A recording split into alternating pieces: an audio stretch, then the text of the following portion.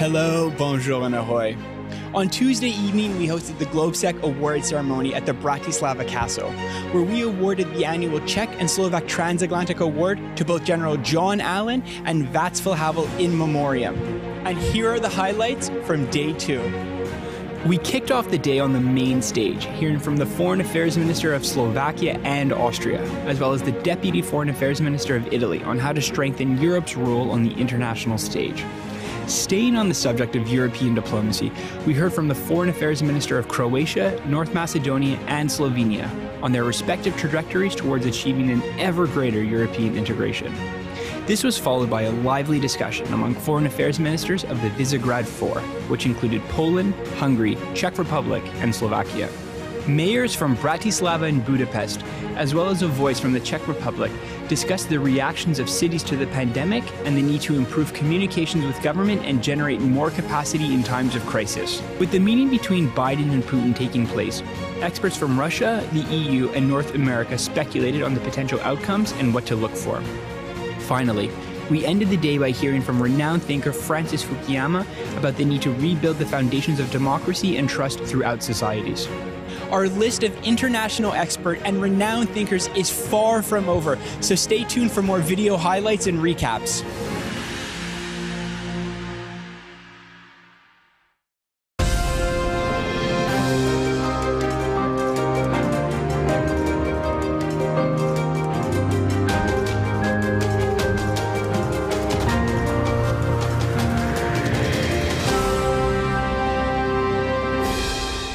Ladies and gentlemen, please welcome the moderator of the last day at GLOBSEC 2021, Julia Belluz.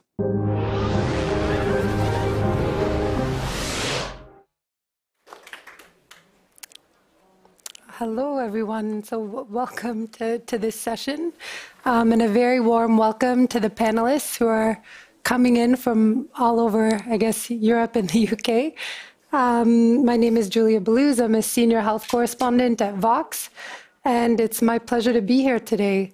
I think we're talking about one of the most important issues of the pandemic, how to build trust in vaccines in an environment where it's kind of exceptionally difficult to know who or what to trust. Not only do we have this kind of onslaught of information and scientific knowledge coming at us at all times, but we also have to deal with bad actors who are spreading misinformation and disinformation. And so the focus today is on how to fight information insecurity, and we have a distinguished panel to help us. So I'll start with the person who's joining us from beautiful Bratislava. Miroslava Sawiris is the Senior Research Fellow in the Democracy and Resilience Program in the GLOBSEC Policy Institute here in Bratislava. We also have Henry Collis, who's joining us from London. He is the Deputy Director of National Security Communications in the UK Cabinet Office, where he co-leads cross-government planning and delivery of communication activity to achieve the UK's national security objectives. We also have Melinda Frost, who's joining us from Geneva and the World Health Organization. She's the leader of the Translate Science team and working on the Infodemic management COVID-19 response at WHO. And so today, like the Infodemic, we have questions coming at us from all angles. So people will be submitting questions via Zoom, via the GLOBSEC app, and of course, for everyone in the room, you can stand up or raise your hand when you have a question and go to the microphone there when you're called on. And so I think the best way to start the panel today is to kind of give a sense to the audience of the problem, the scale of the problem. And I thought from your various vantage points, we could talk about how the misinformation or disinformation campaigns you're tracking are affecting the vaccine rollout. And maybe we could start with Miroslava. Thank you very much, Julia, also for this kind introduction. So when we speak about the infodemic and disinformation affecting vaccine rollout, I think the obvious answer would be that yes, obviously disinformation does affect rollout of the vaccination, but then we also can't make sweeping generalizations. I think it's much better in some countries, some countries where obviously conspiracy theories about COVID-19 are not so prominent, such as, for example, in Austria. There, according to our GLOBSEC Trends 2021 data, we see that actually the disinformation campaigns do not have such an effect because the vaccination rollout there is more successful than in other CEE countries, such as, for example, Romania or Bulgaria, where you have quite large prominence of some COVID-19 related conspiracy theories. So we do see this link between conspiracy theories about COVID-19 or disinformation and vaccination rollout. But also, I would like to just stress or point out that when we speak about disinformation and conspiracy theories, we often imagine, the trolls in St. Petersburg spreading disinformation, which is absolutely true. This has been part of rollout of some vaccines where really target of strong disinformation campaigns or information operations seeking to discredit some of these vaccines, particularly the AstraZeneca vaccine. But in the information chaos that is the infodemic, we have also seen that public figures have sometimes wittingly or unwittingly provided incorrect information to the public.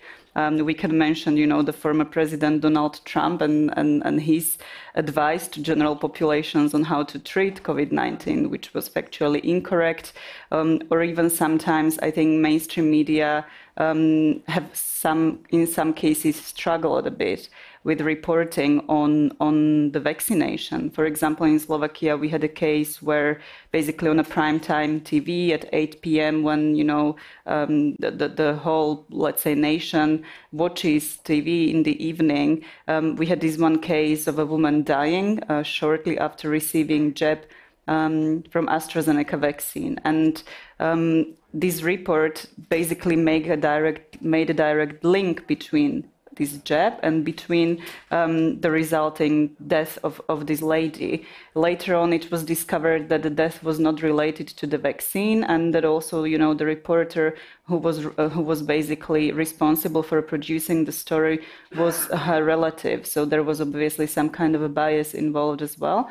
But, the damage has been done. And then when you have these kind of stories promulgated in the information space, it's very difficult for anybody to really navigate what is true and what isn't true anymore. So right.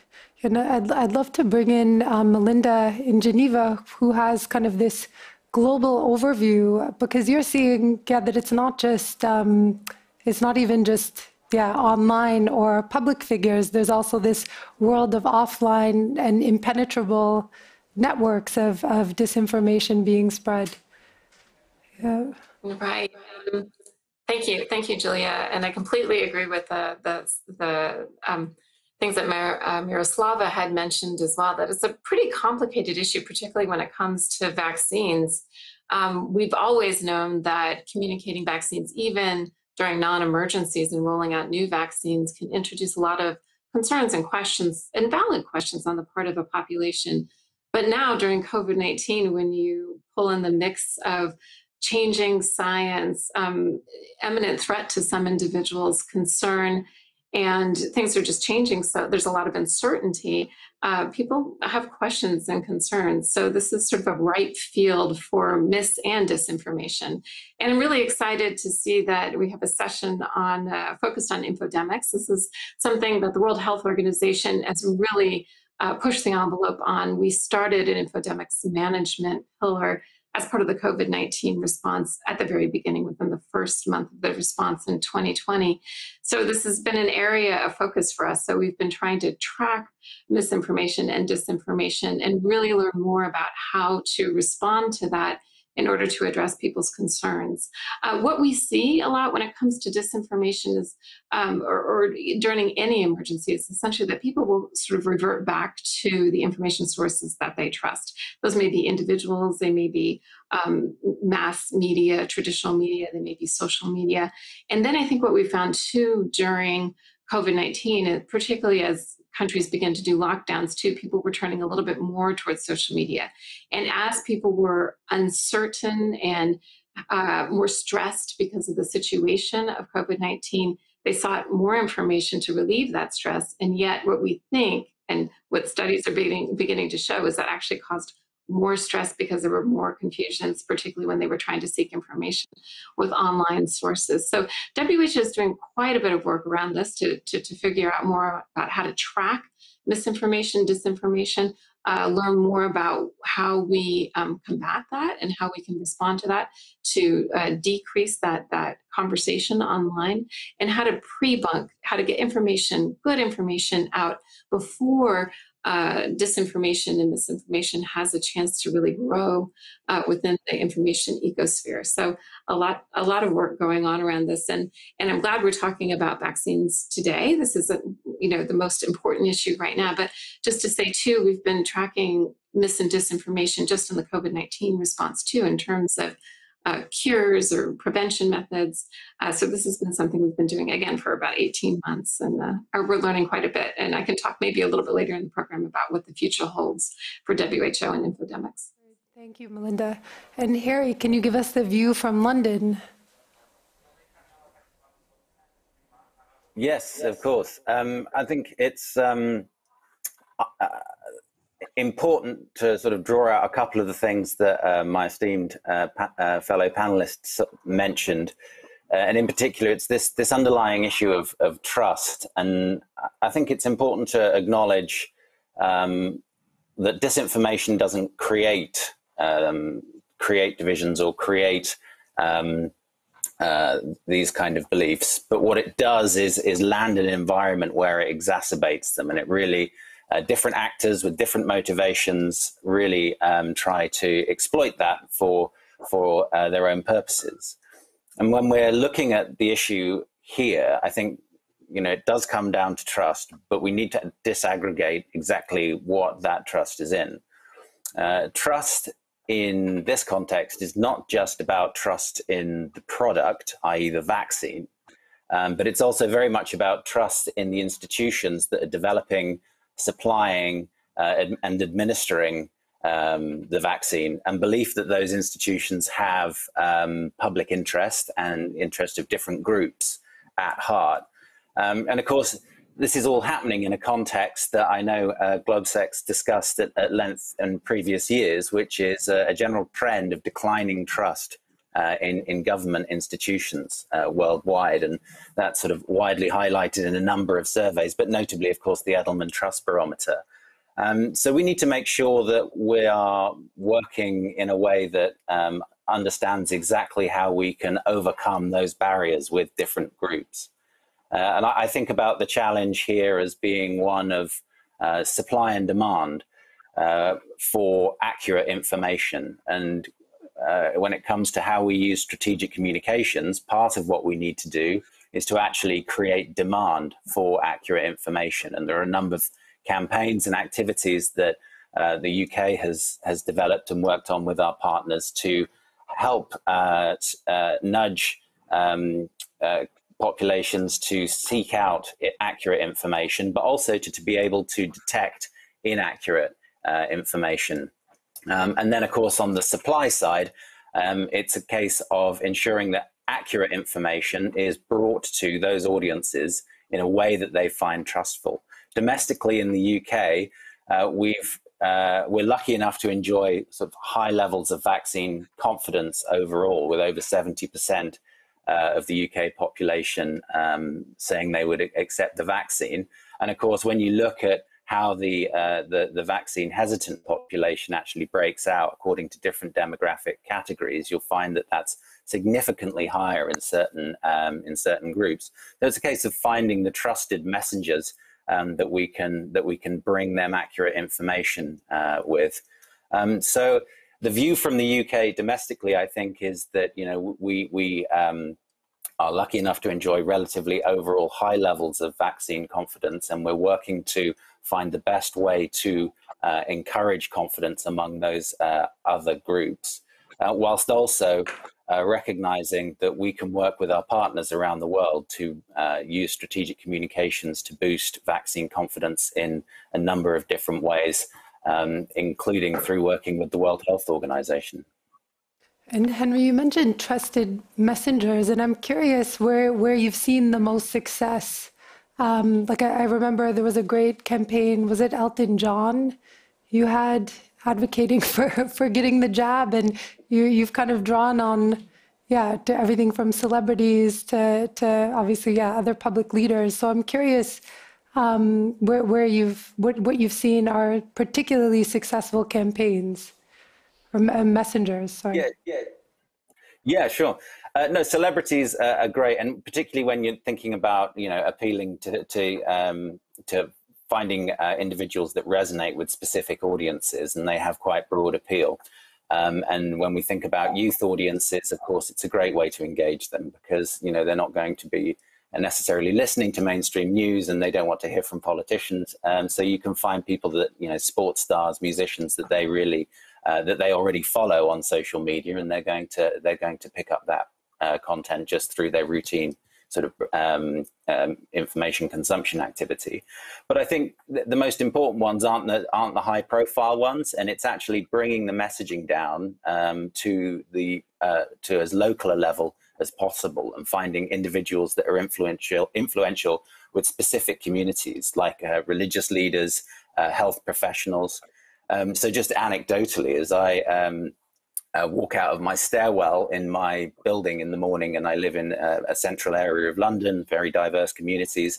And so there's an image of an imam who works in the local community talking about his confidence in the vaccine on a poster in the stairwell. And it's, you know, bringing these very local voices that are recognized in small communities to the fore that is essential to build trust.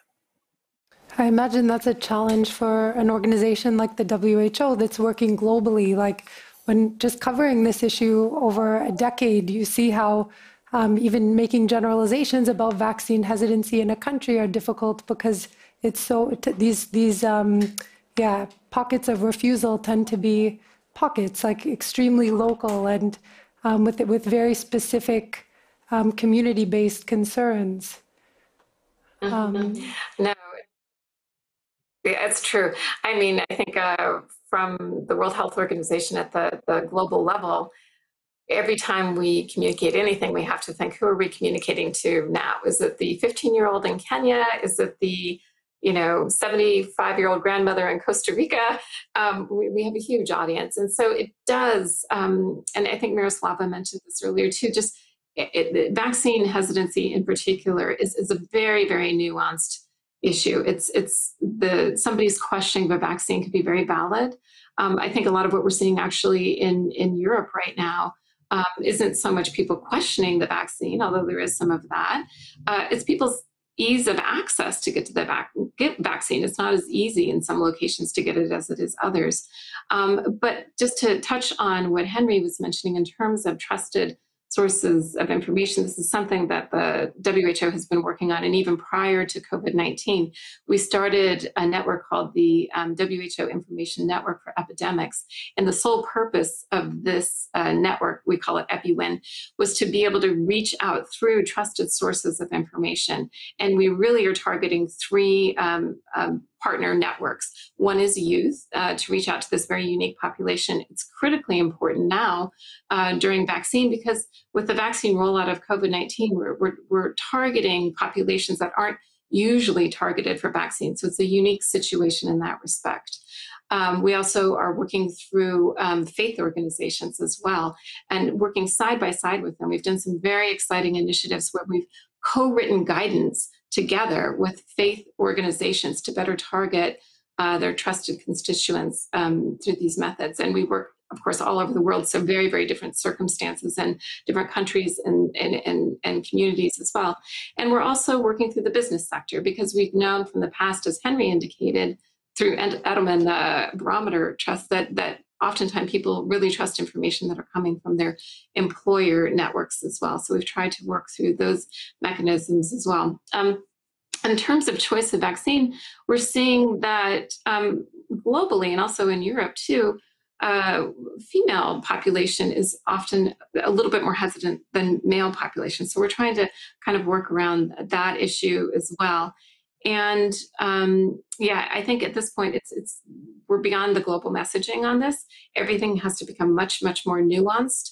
And we're really targeting efforts around community engagement and empowerment, community-led initiatives to reach out to individuals, to have those individual conversations so that people can truly get their very valid questions answered through trusted networks. I mean, that can often be the healthcare providers as well.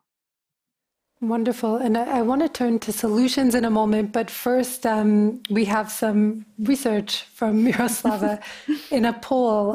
So what proportion, can we bring up the poll actually so everyone can see it?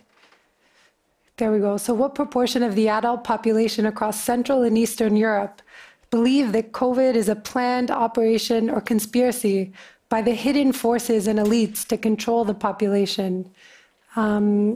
If everyone could submit an answer, 8%, 18%, 28%,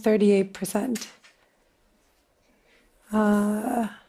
How long do we usually give for these polls of our precious time? I think it's out there, yeah. Oh, there we go, okay. Okay, interesting. So I can say that people are a bit more optimistic than they should be. Okay. So it's not 18% across CEE, it's actually 28% across CEE. So it's fairly large proportion of the population. And the reason why we looked at this so-called pandemic conspiracy theory is because we wanted to, by observing what's going on social media, because pandemic and this kind of let's say what should be fringe conspiracy theories are not generally seen on mainstream media in most of the CE countries. So this is something that's definitely being perpetuated online. And we just wanted to kind of test the impact of the digital environment on the way we form our opinions about the pandemic. And obviously, again, this is an average number for whole CEE. So it's worse in some countries and better in some countries. But it just goes to show you the power that these types of conspiracy theories have. And it's quite also interesting that you see this perpetuation of disinformation narratives about COVID-19 globally. So whereas before, the digital revolution, conspiracy theories were always kind of part of our lives. Let's not pretend that it was ever any different. But what we see right now is this perpetuation of conspiracy theories, which are truly global. So something that Alex Jones from Infowars was adamantly, promoting in the US was professionally voiced over into Slovak, a very professional actor. Yes, very nicely sounding voiceover, and it was a video shared on Facebook, which was shared 16,000 times, which by Slovak standards is like extremely large number. And obviously, Facebook did, in cooperation with independent fact checkers, fact-checked this video, and it always came with this little disclaimer, that the information in this video is factually incorrect, but that didn't really stop the promotion of the video. And so then you see all these basically perpetuation of conspiracy theories from all kinds of, corners of the world, and they influence very specific local communities, which previously they wouldn't actually be able to reach. So I just wanted to also, by showing this poll, demonstrate the power of disinformation and the power of conspiracy theories, and obviously the issues that this poses to vaccination efforts and to just overcoming the pandemic. And we have a question from the audience that's related. So someone, we have another question from the audience. Okay. We'll do the first question. So what are some of the dividing lines between those who are more and less prone to believing or to being disinformed and misinformed? We've talked about, a lot of the things that we're drawing in are these longer term challenges like trust in government, maybe educational gaps. And I'm wondering if, what we're learning now in the pandemic, where these dividing lines might fall. That's a very good question. And again, it's not as easy as it seems. Like intuitively, we would say that, it's always people with lower education who believe in conspiracy theories more, or that it's people in rural areas, but this isn't always the case. So when we look at different countries, the picture is quite different, or sometimes it's the younger generation who is more prone than the older generation, which also seems kind of counterintuitive.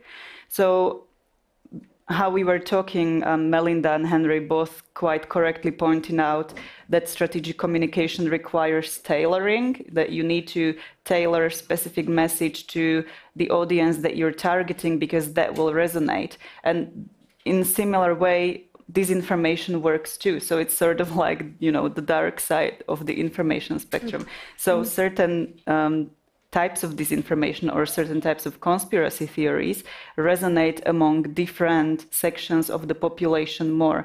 And we know many examples of this, and often, as Henry pointed out, they feed into pre-existing fears or even legitimate grievances. So, for example, the conspiracy theory that has been spread in the past about the HIV virus, that, there was a conspiracy theory that basically it has been invented, this has been spread by pro-Russian actors that this HIV virus was produced by the US.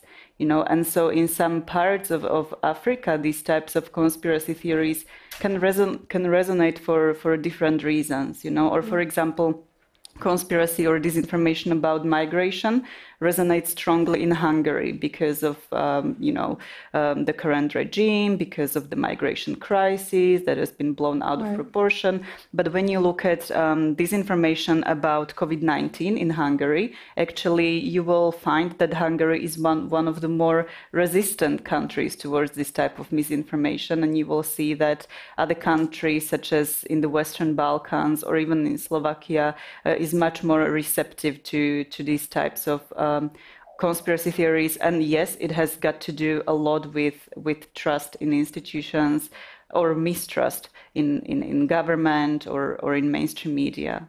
So it depends. And one dividing line that Melinda brought up is the gender dividing line, which I didn't realize it sounds like it's a global issue, that women are more hesitant than men. And do we understand...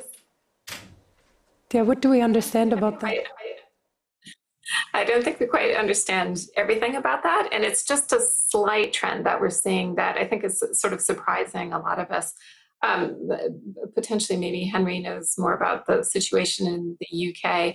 But I do want to kind of bridge off of what Miroslava was saying in terms of this divide. And I think a lot of our gut reactions before this would have been, again, trust in government, trust in leaders. That's what we've sort of always known during an emergency. You can't build trust in the middle of an emergency. It has to be the foundation from which you start prior to an emergency.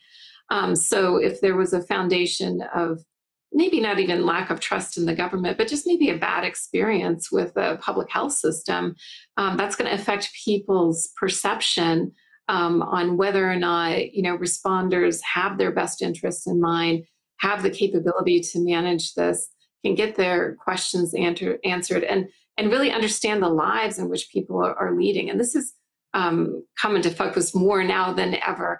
I mean, we've seen, countries that have never necessarily had to rely on community mechanisms for engagement strategies really have to do this now.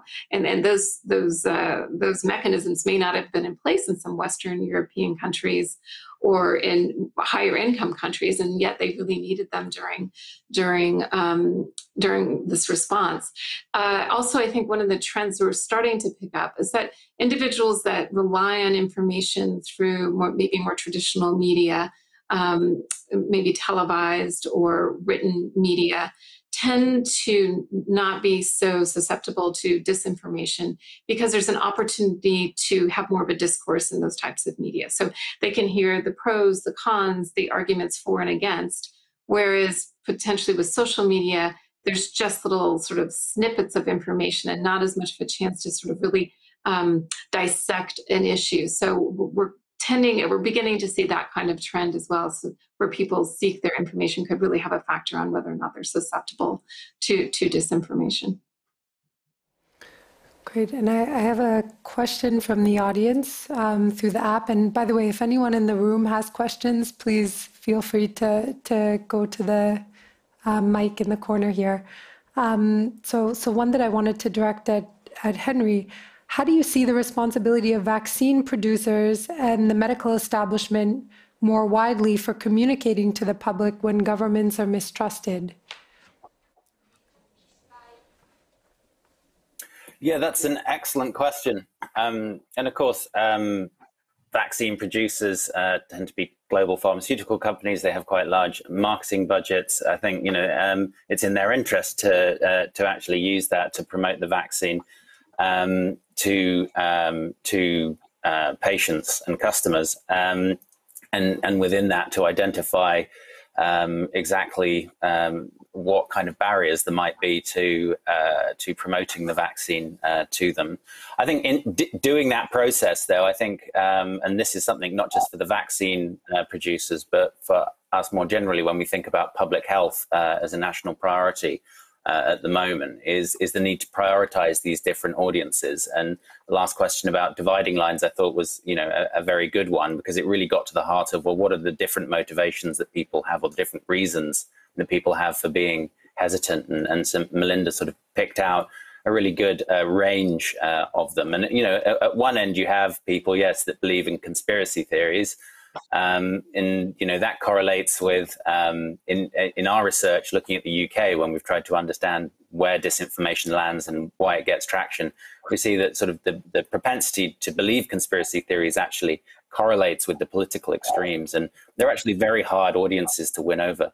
But there's a spectrum and a range. It's not that there is a line over which suddenly someone doesn't want the vaccine. There are a range of different reasons that people are hesitant, and in terms of reaching our goal in this instance, which is vaccinating as many of the population as possible in support of our pathway out of the pandemic, we need to prioritize those audiences and understand exactly how we can win over most of them, and recognize that some of them will be unreconcilable.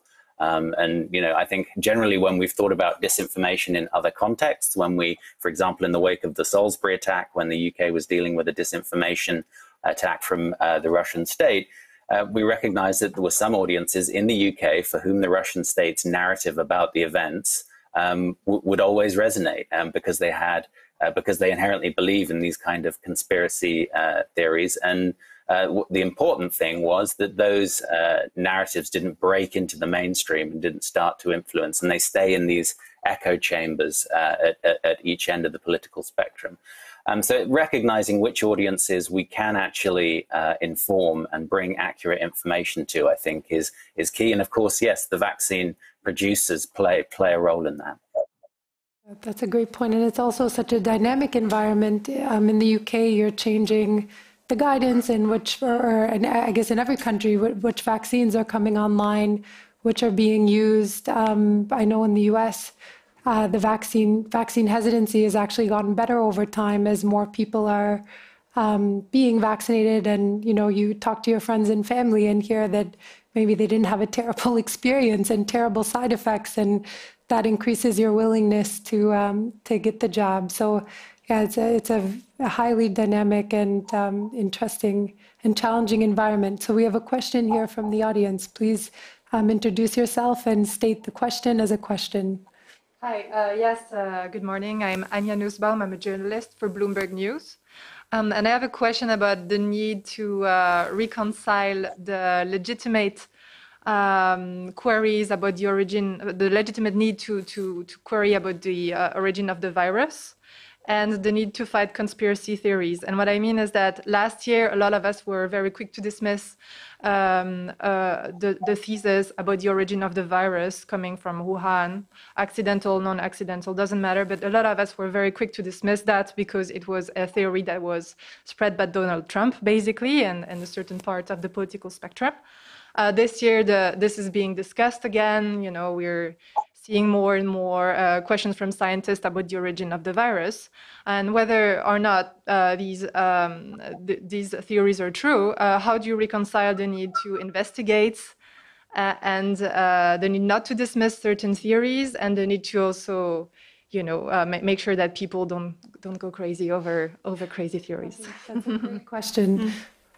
Miroslava? Yeah, absolutely great question. I think the issue always is when a legitimate question becomes politicized, because this is exactly what happened. You know, in the case of Donald Trump, it was so clear to everyone that there is an ulterior motive to this, and then it becomes really difficult to take this notion seriously.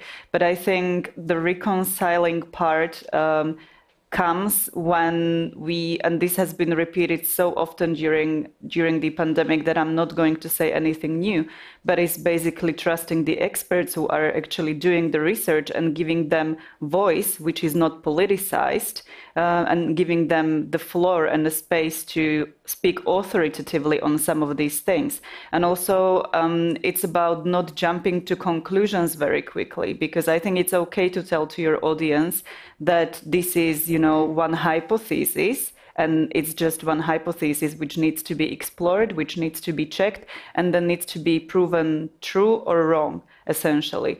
But there's a big difference between when somebody just like throws around, you know, these notions without any kind of evidence.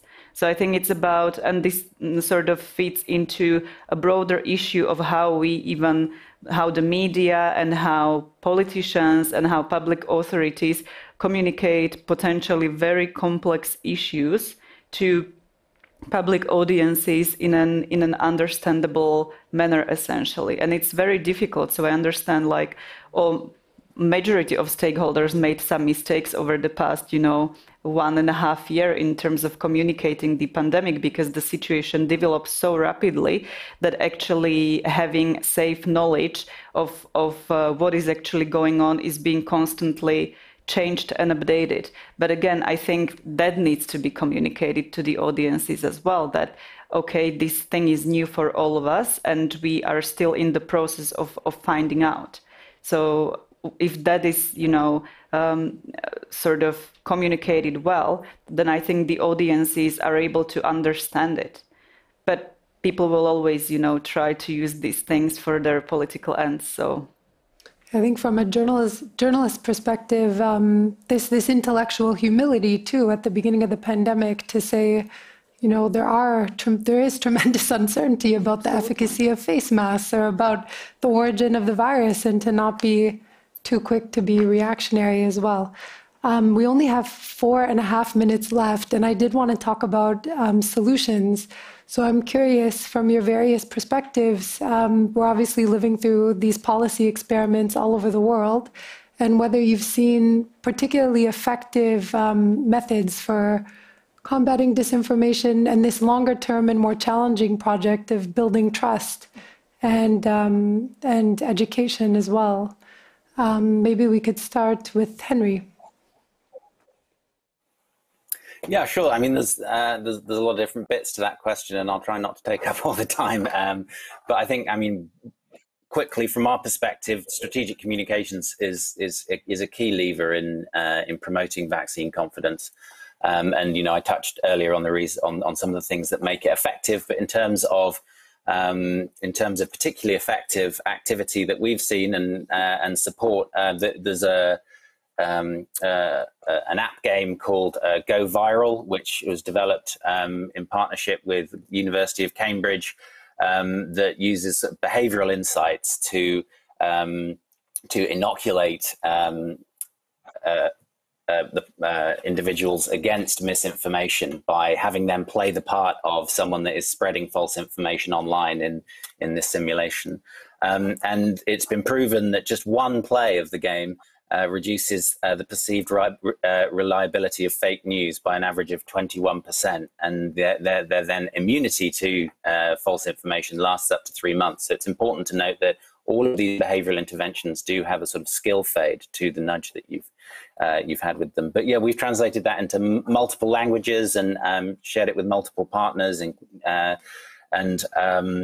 yeah, it's proven to have a behavioral impact on them. I think longer term, the important thing for us, and I think it's reflected by some of our allies, is thinking about 3 things, and it's stuff that's reflected in the UK's recent integrated review, which is a review of security and defence, but of course features health security more than previous reviews have, and all of our security priorities need to be based on building resilience, on sharing and promoting our values, and then finally, of course, on international cooperation with other nations and with multilateral organizations. And I think those are the things that will help us build trust. Those are the things that will help us through the pandemic, and those are the things that will help us build back better as the world. And Melinda? I'll echo some of what Henry said too. I think at least at the World Health Organization, we are looking at ways to help countries and communities become more resilient for the next pandemic or next emergency, because there will be one, unfortunately. Some of the things we're doing to help countries really begin to regain more of that trust factor before the next emergencies. We've started a new platform. It's a country-based tool called the Early AI-Supported Response with Social Listening. It enables countries to kind of pick up potential mis and disinformation in their own information ecosystem in their country. And it also allows them to triangulate other epidemiologic data to kind of really see what's going on in their own country. We're supporting that. We also have a research agenda for infodemic, so we can learn more about the impact of the infodemic, the spread of information and misinformation, and really to learn more about the tools and the mechanisms that we can employ that may help decrease the amount of misinformation, disinformation, and help to inoculate the population against that too. So these are some of the things we're looking forward to in the future. And I guess the major theme here that we keep touching on is obviously this building trust in populations and down to the level of specific communities. So to wrap up, could we talk a little bit about what governments should be doing now to prepare for the next one? And this is, yes, there was an audience member who had a question along these lines in terms of communications. What should we be doing now to prepare the public for the next pandemic? Mm-hmm. So this is a tough one for some governments. Obviously, the UK is doing really well. So I think it's always good to share best practice and learn from those who are really succeeding, you know, because there are plenty of countries also in CEE who are struggling with this part and who are not being trusted by their constituents because they are considered to have, dealt with the second wave of the pandemic really poorly, as we have now.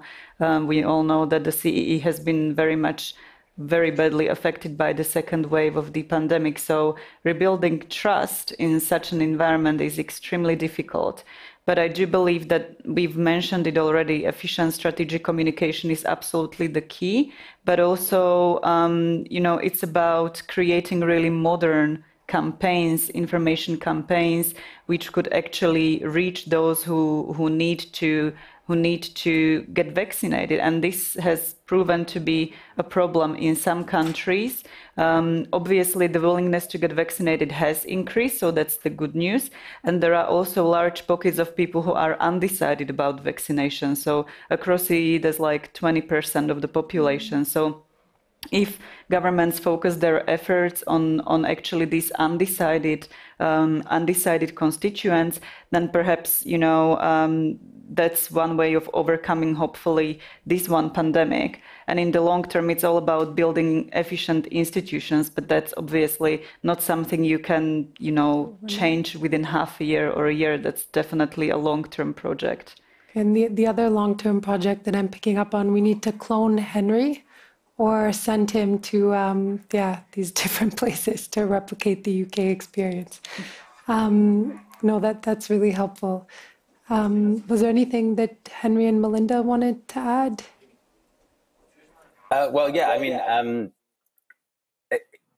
we do work internationally with a lot of our partners to help build strategic communications capability, and I think it's important to recognise that that the UK is very keen to make sure that we help as many of our partners as possible. And just on that great point about what prepares us for the next pandemic, I think the way we make our way out of this pandemic will build trust. We should do it in a way that means that we build trust, that means that the world will be more ready for the next one. And of course, sharing vaccines is going to be a key part of that. And that's why we were delighted that one of the outcomes of the G7 summit earlier this week was that the announcement of 1 billion vaccines to be donated to lower income countries. And, it's that kind of display and, symbolic gesture of our values that will ensure there is trust in the international system that that we will come out of this as a globe next time. Absolutely, yeah. Well, thank you so much, everyone, for joining online, on the app, in the audience, in Geneva, in London.